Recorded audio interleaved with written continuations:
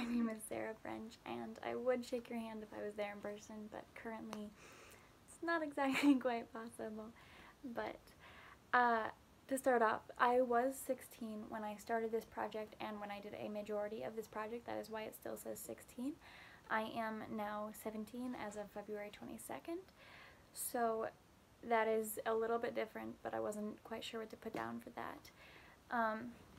My healthy lifestyle goal was to increase the time I was on my feet from a total of 40 minutes, which was my cross-country time for like 5-ish miles, to about or around 2 hours over a 2-week period.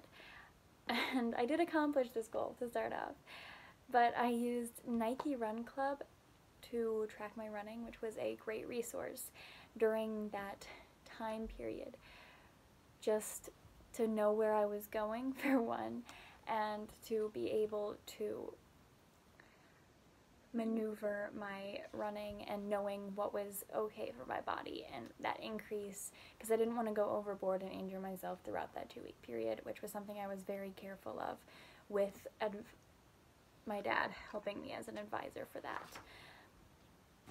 So I did go to the doctor, and she gave me some goals that were completely different from the original ones we had talked about, but they are just general helpful tips and habits and lifestyle things that everyone should do. So I did try to incorporate some of those with some of like the healthier eating habits. That was not what my project was focused around, but I did make sure to go along with some of what she said, and along with this, tried to get enough sleep every night, which was difficult because I had a church thing over the weekend where it was an overnight camp, so I didn't get necessarily as much as I had needed, but I did get enough to the point where my body wasn't hurting or getting injured easier than normal.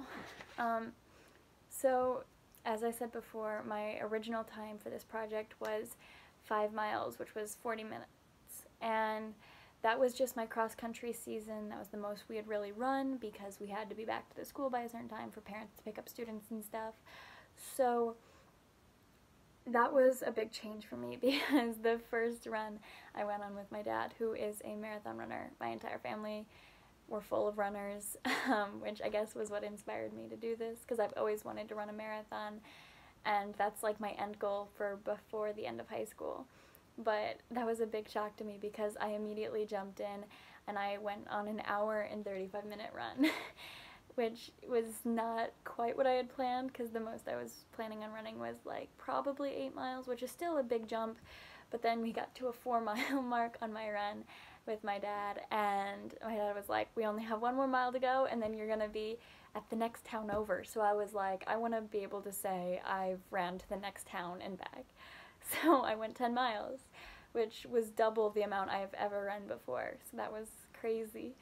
But then I went on a recovery run after that, and I definitely incorporated these big runs with my recovery runs, and then finally the last day I made it to 2 hours, 6 minutes, and 27 seconds, which was a half marathon.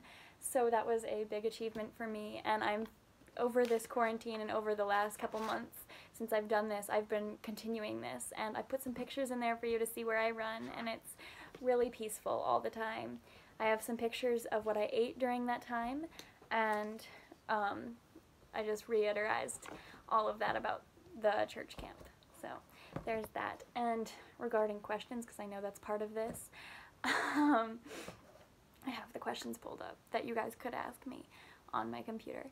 So the greatest challenge I faced achieving my goal was probably because during that first week, this is a bit of TMI, but I had my period that week, and just getting up to go on a run was probably the roughest thing I could have possibly imagined, because I did not want to get up. I did not want to move, but you know what? I still got up and I still went on those runs and stuff. But I did think about giving up, as going back to that, having my period that week. I definitely wanted to give up, but I didn't. And I think a lot of that was just knowing what my future goal was and what I really wanted to do encouraged me to keep going with it. And what surprised me most was how much I was able to achieve, because that's not something that I could have ever imagined. And I don't think I would start this process all over again if I would change. I don't think I would change anything. I am so proud of myself for what I did, and I'm so proud of anyone for just going out and running, because that is the hardest thing, is just to get up and go. And it really is. Like, people say that, but it really is. It's so hard just to get up, but when you do, it's so rewarding.